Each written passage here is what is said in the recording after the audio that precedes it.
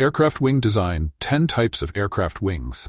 The heart of any fixed-wing aircraft, the design and structure of these wings can greatly influence an aircraft's performance, maneuverability, and overall capabilities.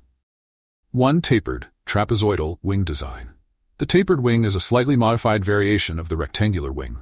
Trapezoidal wing configurations have straight edges and a straight tapered wing tips, and are advantageous for high-speed flight. A tapered wing promotes low drag as well as superior durability during rapid air travel, so it was a popular choice in the early days of supersonic aircraft technology. This aerodynamic approach provided impressive performance and was implemented by several aircraft models. Number 2. Rectangular wing design. The rectangular wing is one of the most basic wing configurations. This type of design involves a straight wing with a constant chord along a straight leading edge that spans the entire wing and trailing edges.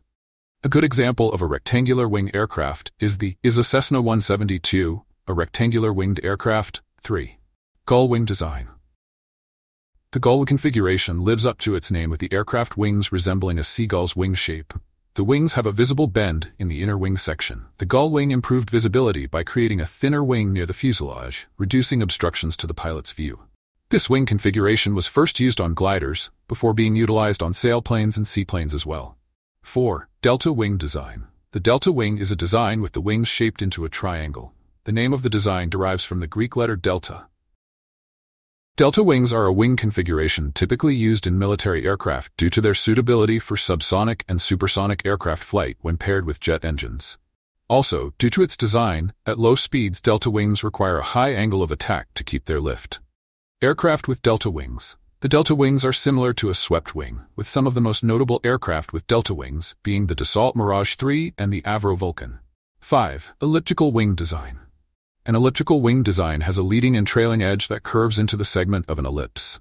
A constant elliptical wing can stall all at once due to the even lift distribution. Designers use an aerofoil with varied stall characteristics to give pilots more warning.